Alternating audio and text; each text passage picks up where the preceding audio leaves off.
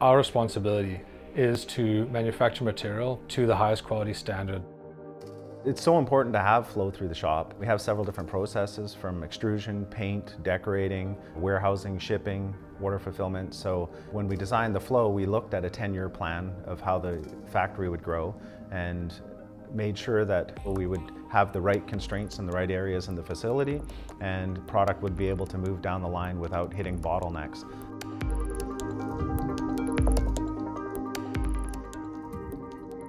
So here's the production process for creating longboard.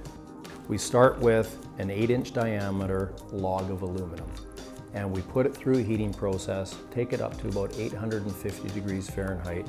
It comes out of the log oven and is sheared into what we call a billet. That billet is loaded into the press and the press pushes the aluminum through whatever shape of product we're trying to make.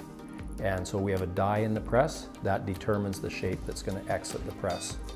We exit out the press 200 feet. We take that 200-foot piece of material, we stretch it poker straight, we cool it, we run it through a finish saw, cut it to a stock length, and then we put it through an aging process to make sure the mechanical properties that are designed into it are achieved.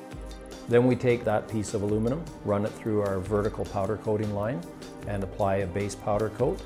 And then we go to the final decorating process where we take and tattoo ink into the powder coat finish. The ink we tattoo goes through the full depth of the powder, so the ink is afforded all of the UV stability that's designed into the base powder. And when we come out of that process, you have this amazing looking piece of wood grain aluminum.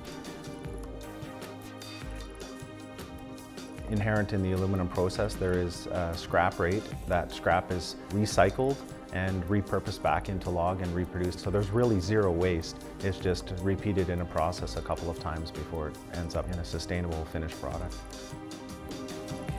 We've expanded our pre-treatment area and water filtration system so that any water going back into the environment is clean and there are no contaminants whatsoever.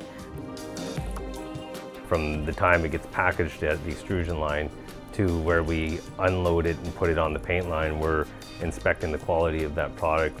We have a very high level of automation in the building, and we are fortunate that we can have the kinds of equipment that worldwide is on the cutting edge.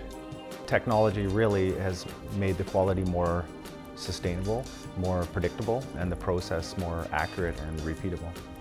Non-combustible, maintenance-free, doesn't warp, doesn't chip, doesn't fade, will look fantastic in the built environment for 20+ years to come.